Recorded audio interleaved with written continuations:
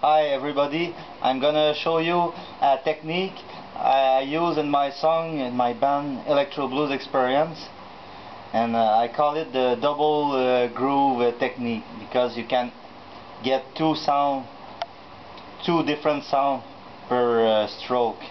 So when you play a groove, it can really become in handy if you want to use both sound. So the technique is like this. If you have seen drummer doing a side stick, this is the same grip you take.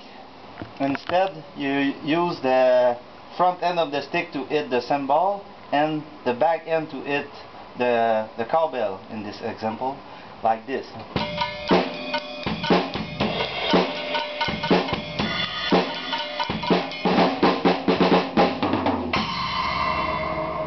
And of course I can use this technique everywhere when the drums are in line, so I can use the tambourine and the tam-tam like this.